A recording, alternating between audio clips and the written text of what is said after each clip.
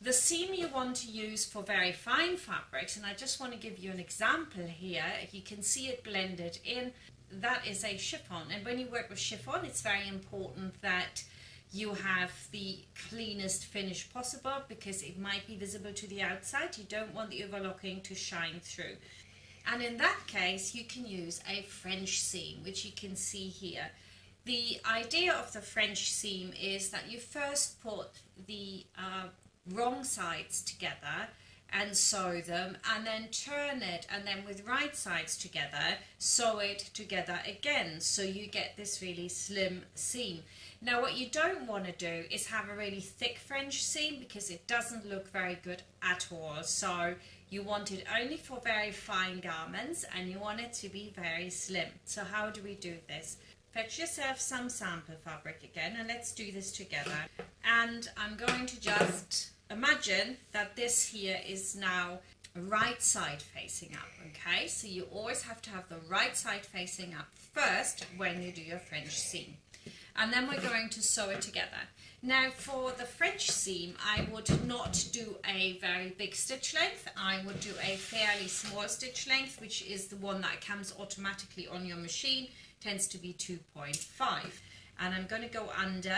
And now if you have a seam allowance of 1 centimeter in your pattern, you need only 0.5 centimeter now for, or even less, for your first stitching line, which means it's about half of the presser foot. And I'm going to sew that first. So we do the same again. We're going to lock in our stitches a little bit down and then reverse on it. And you can see here on my Fuff machine, I've got an actual line there, but I also got a line down here, if you look closely, that I can line up with, and that's my 0.5 centimeter. So that's what that line is for. So until it's no longer visible, that's where I line up. I don't even look at the top, and then I keep it nice and steady in the same place all the way up. And now comes the crucial part, really. What you want to do is trim it. You don't want to trim it too much, but not too little either, because the last thing you want to have is little fibers sticking out of your sewing. And I actually did a sample years ago, actually, and I found that as well. And here you can see that I didn't cut it back well enough, and you can see here we've got fibre standing out, right? So that's not what we want. So it has to be cut back further than what we're going to sew, but not too much. As you can see here, we're doing about 3 millimeters, yeah, and we're going to sew at 5 millimeters. Now, a lot of people will say, iron it. I'm not a great fan of that. I tend to not iron it. Of course, you could do that. I'm just going to iron half of my sample so we can compare the two and see if it makes any difference at all. I don't think it does. So what you want to do then is hold it really taut and then pull it in one direction and iron your seam into one direction. I'm just only going to do it at the top half here, just so we can compare this. Fold this over here, and then we're going to sew it again.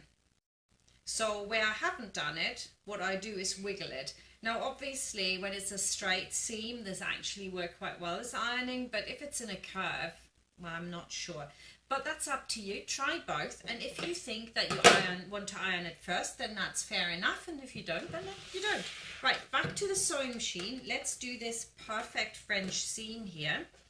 And I used to do a lot of French seams actually, because I worked for a designer called Carol Waller, and all her stuff was chiffon, organza, more organza, and it was pretty hard to work with all her stuff. So I'm a bit of an expert on French seams, right? So what we're going to do now is again lock in our stitches. We're going to line it up with a 0.5 centimeter mark again. So you want it nice and flat, so use your hands for that. And on my machine, it's actually where the teeth start, and I've always used that gauge here to, you know, steer me right. And that's what I'm looking at. And again, do not look at your needle at all. And then you just want to wiggle out your seam and keep going. really, really not difficult to do a French seam.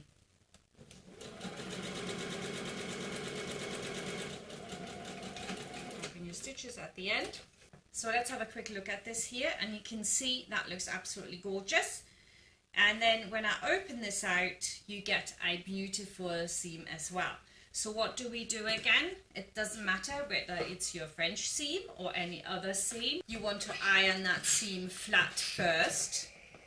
Yeah, and then you have your clapper tool right close to you. And again, it's from Cottage Lane. I love those guys. I'm not affiliated or anything. I just love it. I use it all the time. It's a good investment. It's only $16. And then I pull it to the back in this case, right? And iron it. You can also do it by, you know, using your fingers like that to pull it apart. And then you take your clapper and you press it down. And that will give you a really, really nice seam. Wow. Sharp as anything. Look at this. Now that's what I call a really nice French seam. Look at this. That is absolutely stunning. Very sharp. And that was the French seam, so that's fairly easy.